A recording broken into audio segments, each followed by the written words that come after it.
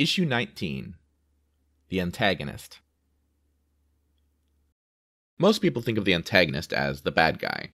They're the character that does all the evil things that Joe Hero has to stop, right? Well, not always. An antagonist isn't inherently evil. There's no rule that says they have to put a top hat and curly mustache on every morning and go out to punch orphans.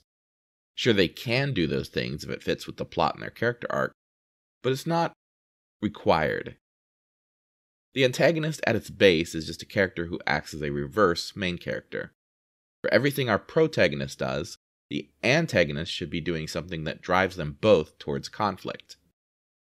This means that the antagonist and protagonist could both be relatable, lovable characters who just happen to be fighting over something.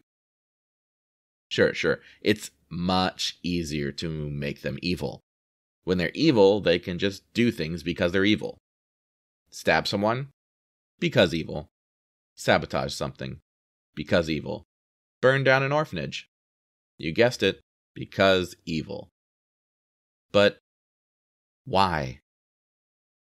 This is the biggest problem with antagonists. They aren't usually treated as a character. They're treated as a sort of evil bucket that just dumps evil around the plot to get the conflict started. This leads me to my first point. Relatable antagonists create better conflict. If your big bad guy lives alone in a mountain kicking puppies all day, then nobody cares when he falls headfirst into a volcano. However, if he's a family man with a young daughter and he donates to a butterfly reserve, it'd be a shame if he got pushed into that lava flow. Conflict isn't measured by how cool the swords are, but by what's at stake for each character. When your antagonist is just a bucket of evil, then your story tension will only be operating at half power because you only have half the stakes. However, if your antagonist is relatable, with things to fight for and things to lose, then the reader knows that no matter who wins, something important is going to be lost. But let's say you know all this. You have a character with his own goals, his own reasoning, his own butterfly supporter card. What's next? Well, you should probably make your antagonist competent.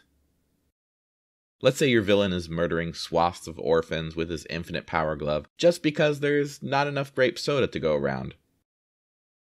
Little 6-year-old Sally could point out that, maybe he should just use his infinite power to buy more soda instead of murdering everybody? Seems kind of simple, doesn't it? Yet when it comes to writing, authors tend to bend over backwards in order to keep their antagonist firmly ensconced in the bad guy camp. They want Big Purple over there to be mean and unstoppable, but finding a good reason to keep him mean and unstoppable is kind of difficult sometimes. Which is why you shouldn't lock your antagonist into that gotta be evil cage. Instead, it's a lot easier to just give them goals that cannot be completed unless the protagonist fails. Sure, they can play nasty along the way, but they should do so out of reason, desperation, passion, etc., all in response to the stakes they are fighting for. Survivors fighting over food, sports teams competing over top place, a lawman chasing a law-breaking vigilante. These are all classic conflicts because both sides have a logical reason to be in conflict with each other. They work because evil should be a choice, not a plot point.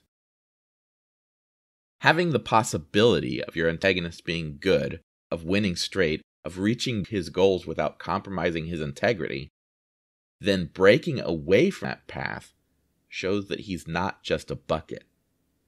He's a hero who could have been. Thanks for listening, and good words to you all.